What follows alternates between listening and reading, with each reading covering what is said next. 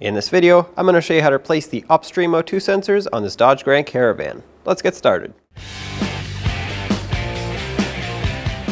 Looking all the way up there, you'll see the sensor on the rear of the engine on bank 1, also known as the right side. That white connector is actually for the Upstream O2 sensor, so I'm going to start with unplugging it.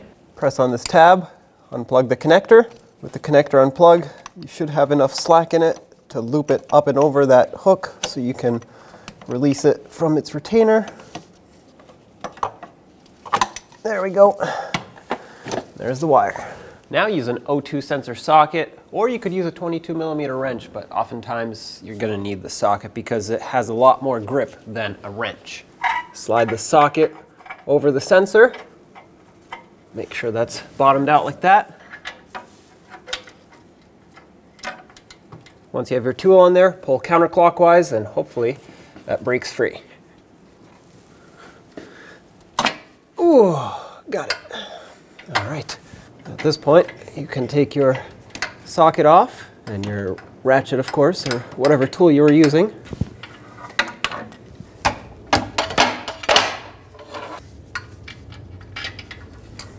Now, unthread the O2 sensor. There it is. Now reinstall this Upstream O2 sensor. Thread it on by hand. Make sure you bottom it out. And tighten it up. All right. That's good right there. It just has a crush washer that you have to squeeze, and that's what's going to create that nice tight seal. Now resecure the wire onto this retainer and plug it in, make sure it clicks.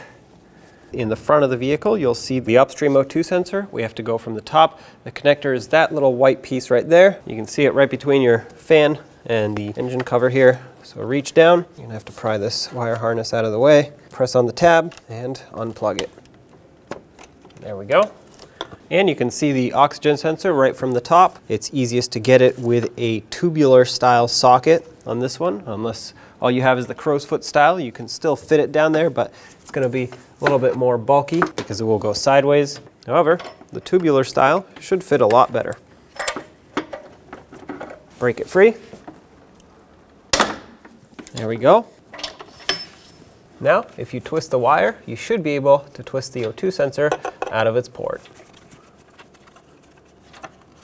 And there it is. Now let's reinstall this Upstream sensor. Slide it down in here, spin it onto its threads.